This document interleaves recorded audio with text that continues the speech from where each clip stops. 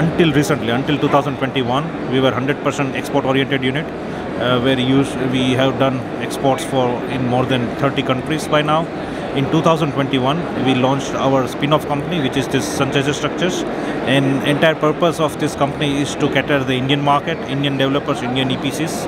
And what we have realized that the Indian market for the MMS systems, it was driven by unorganized sector suppliers, wherein we bring different is that we come with our own branding, with our own structure design, with our own guarantee warranty.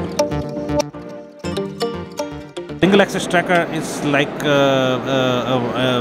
mounting systems, but the panel would rotate from morning till evening facing the sun. So it is east to west rotation of the panel, and that is called single axis tracker. But then there is also a variation wherein one can put the modules tilted 10 degree, 15 degree, 20 degree, and that is called tilted single axis tracker. In case of India, this tilt would be always towards south. Oh yes, as Indian market is now growing exponentially, as well as the penetration of the high power modules, that is 540, and backed with the upcoming technologies like bifacials and heterojunctions and so on.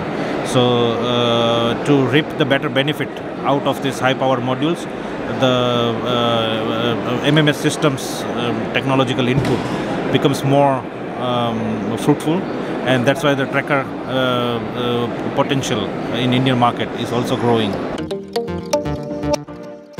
One of the biggest limitation for the single axis tracker is that it is confined to only ground mount projects.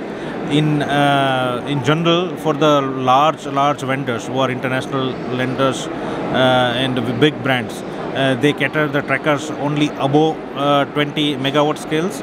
But whereas the vendors like us, we also focus on the medium to small projects, which starts from 1 megawatt and goes easily up to 100 megawatt.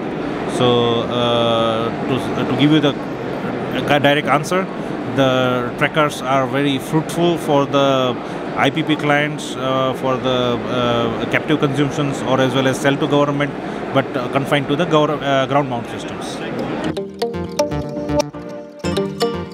The tracker, if you compare the cost increase from MMS, from fixed tilt MMS to tracker, one has to add fairly little more than 3 rupees per watt power. And what that means is somewhere 7 to 8% increase in the total project cost of a ground mount megawatt scale power plant. Now generation we are talking about at least 15%. Again, that depends on the geographical locations. As you go more in the south, you expect more generation benefit from tracker as compared to the fixed tilt. So that can go easily up to 18%. That is with the horizontal single axis tracker.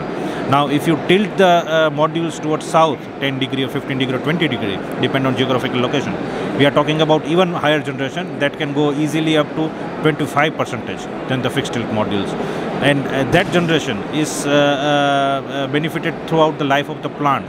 So in a simple terms, tracker are gaining a huge momentum based on simple economical sense, wherein customer would pay back within 1-2 years of the extra investment done for the tracker technology.